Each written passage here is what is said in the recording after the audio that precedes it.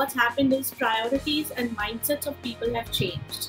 So when talent changes the way it looks at a job or a career, the organization also needs to look at it in a similar way. And I think what we're trying to do from an organizational perspective, we're changing the way we used to hire.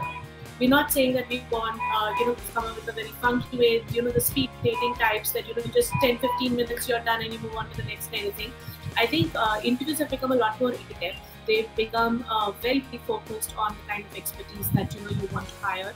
And also it's about understanding the genuine nature of the talent that's coming in, that why are people wanting to make a career in your domain.